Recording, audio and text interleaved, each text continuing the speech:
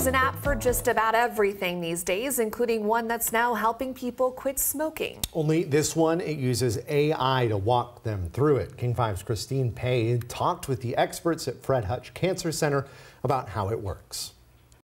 So this app is a comprehensive program for helping a person quit cigarette smoking. Dr. Jonathan Bricker is a psychologist and a scientist at Fred Hutch Cancer Center. He and his team developed an app called QuitBot to guide a person through the notoriously difficult task of quitting smoking. We chose smoking because in the 25 years that I have been a researcher here at the Fred Hutch, what's never changed is that smoking continues to be the most preventable cause of premature death. In January, the American Lung Association released data showing Washington State received a D grade in providing access to resources to help people quit tobacco. Fred Hutch hopes its app, available nationwide, will help reverse that. And it does it with a virtual coach, an avatar called Ellen, that people can personalize in how she looks.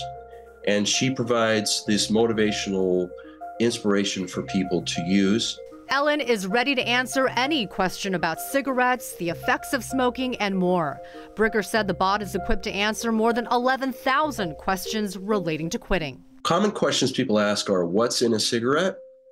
I've been smoking for a really long time. What's going to be different now? Will people feel silly asking an app these questions?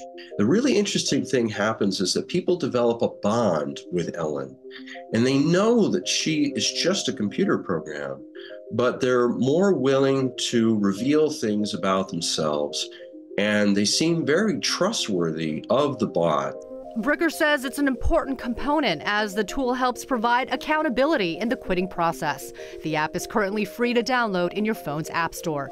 For HealthLink, I'm Christine Pei.